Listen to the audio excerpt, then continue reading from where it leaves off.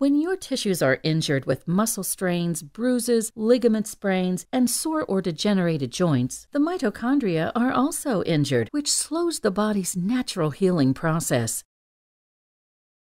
The Zirconia low-level laser is proven by research to help the mitochondria make energy by a process called photobiology, thereby speeding the healing process.